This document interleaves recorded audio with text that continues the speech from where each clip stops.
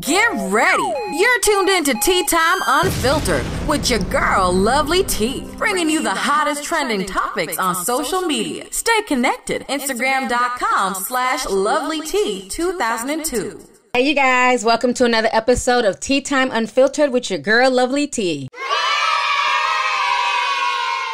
Hey, you guys. Happy Thursday. I hope everybody's doing good today. So welcome to another episode of Tea Time Unfiltered.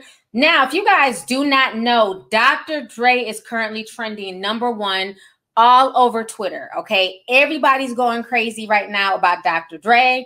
So why are folks tripping? Folks are basically tripping because it has been announced that Dr. Dre's ex-wife, Nicole Young, just walked away with a cool $300,000 a month in temporary spousal support. And right now, social media is going crazy.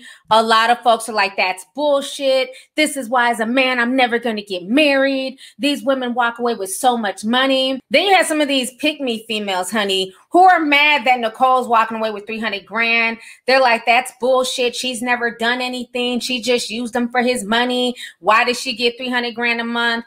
If y'all chicks don't simmer the fuck down, okay, just simmer down.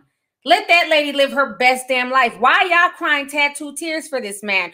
First of all, in my personal opinion, Dr. Dre got off pretty damn easy. Because if y'all don't know anything about his divorce, Nicole was initially looking for $2 million a month, okay, in temporary spousal support. So for him to only have to pay $300K a month, I would say is a pretty nice discount, okay? First of all, Let's keep this real. Let's go back, because a lot of people just see things trending on social media. They don't look into the context of things. They automatically get in their feelings and they try to run with it. First of all, let's take into account Dr. Dre's yearly income. His yearly income is $35 million a year, and that is without his business deals.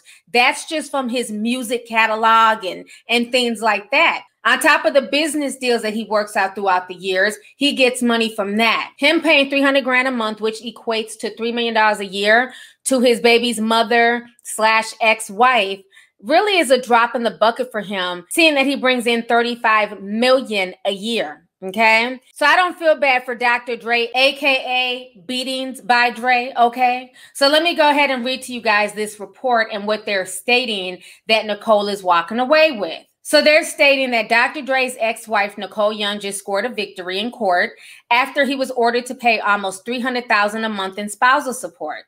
But the legendary rapper also sees it as a win. According to legal documents obtained by The Blast, the music mogul and his ex-wife were both in the court hearing this week, hashing out specifics of how much will be paid in temporary spousal support. In the order, Dr. Dre is ordered to pay $3 million per month to his ex-wife, which is due on the 1st of every month. Dre is ordered to pay Nicole the spousal support, which is payable on the 1st of the month, and it's going to start August 1st.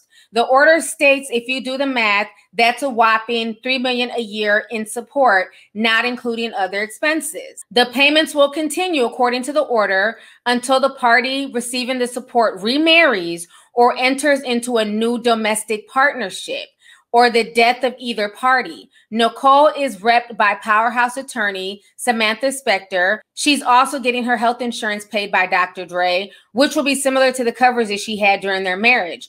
All other insurance for Nicole will be paid out of her pocket. On top of that, the judge also ordered Dr. Dre to continue paying the expenses of their Malibu and Pacific Palisades homes. Dr. Dre looked at this decision as a victory for the team after Nicole originally asked for $2 million a month in support. To those of you counting, that would have been $24 million a year, so $300K a month is definitely a bargain. The rapper's team believes this is only temporary, as the couple has an ironclad prenup. It should be noted the rapper and his ex-wife are currently negotiating an overall settlement of their divorce, and the amount of money to be paid by Dr. Dre is temporary. In other words, we are guessing that after the couple agrees on a lump sum payment to be paid to Nicole by Dr. Dre, the monthly payment may cease altogether. In many wealthy celebrity cases, a divorce settlement will include any future payments to an ex-spouse. As we reported, Dr. Dre and Nicole have been at war over their finances in the divorce after the rapper claimed that the couple entered into a prenuptial agreement that made his business separate property. Of course, those businesses, including Beats headphones, which made him a billionaire, according to Nicole, has made $262 million available in cash and Apple stock, and their living expense to be $2.3 million a month.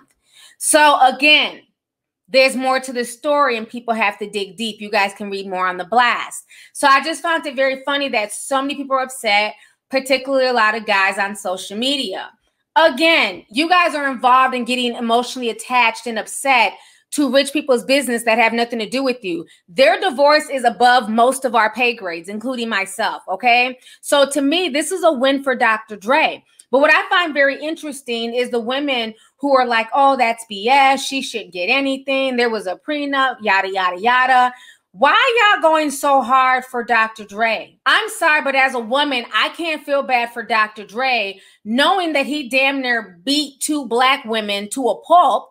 Y'all have more sympathy for him paying out this money and spousal support than y'all did for him beating up these women over the years, okay? I find social media very, very interesting. There's more of an uproar right now about him paying this money than when he attacked Dee Barnes, Michelle Lane, even the white girl, Tierra B. So let me take y'all down memory lane because it seems like a lot of people have forgotten Dre's background.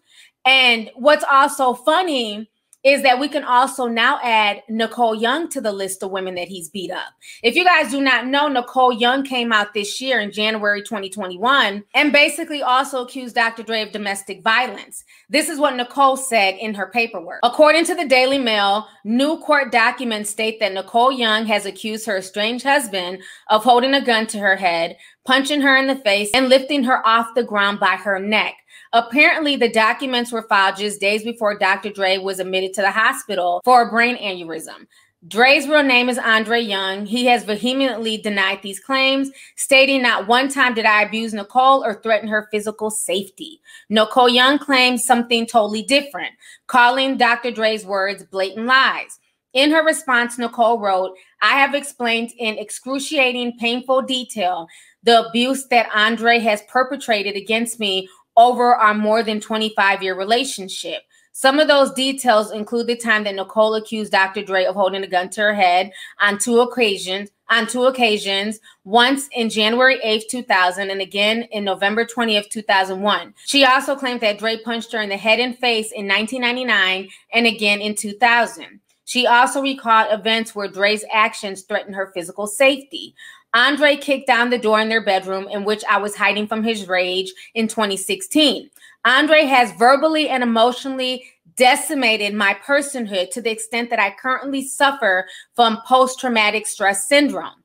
Dre has argued his innocence, claiming that the police had never been called to the couple's home for a domestic dispute during their marriage. Nicole agreed, but she shared that there's a caveat. The police were called in 1995 before they tied the knot.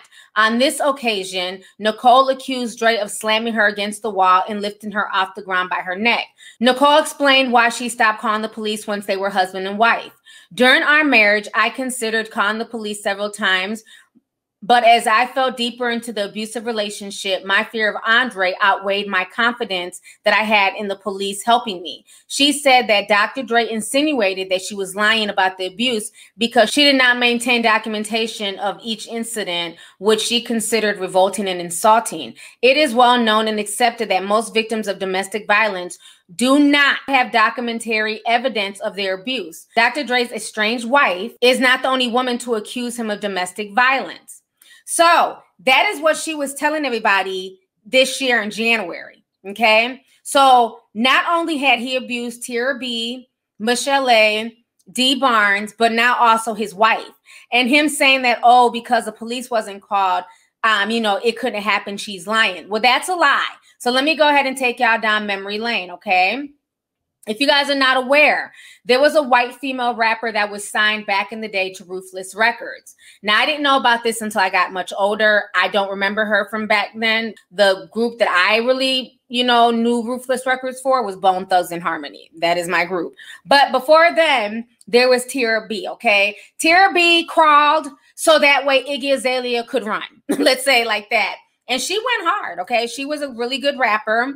And so what happened is that basically Tierra B, whose real name is Teresa Beth, she was signed to Compton Records, which was distributed by MCA. Power of a Woman was the only album ever released.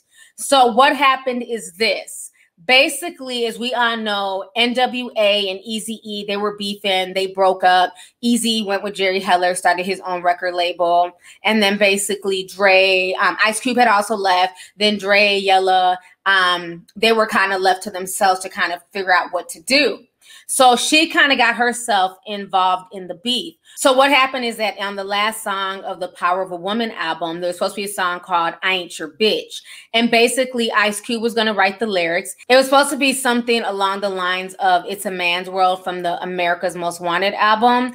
But in this case, it would be where members of NWA would take turns calling Tierra a bitch and then go off on them in the very last verse. For some reason, she didn't like this idea, so instead she decided to record a song called Ruthless Bitch, dissing NWA and even other ruthless artists like JJ Fad. She said that Dr. Dre looked like a faggot when he was in the world-class Wrecking Crew and accused him of lifting a lot of samples on Straight Outta Compton from the Ultimate Breaks and Beats, both of which were true. If you guys don't know, in recent years, it's come out that so many producers and beat makers have accused Dr. Dre of stealing their work and not giving them credit. So a lot of people have been giving Dr. Dre the side eye as of late, because a lot of these classic albums that he supposedly produced, we're now finding out that he took from other people. So anyways, back to 1990. So Tierra releases the song gets some play. It's, you know, causing a buzz in the streets. Boy, what up? If your name ain't on it, then my record won't hit. If you don't produce it, it ain't legit. Yo, what's up? Baby, let's go. Hey, Tea Sippers. To listen to the rest of this podcast, please go to Apple Podcasts, Spotify, Google Play, Stitcher, TuneIn, or AnchorFM.com, which is a free podcasting site. Thank you guys so much for the support, and stay tuned for the next video.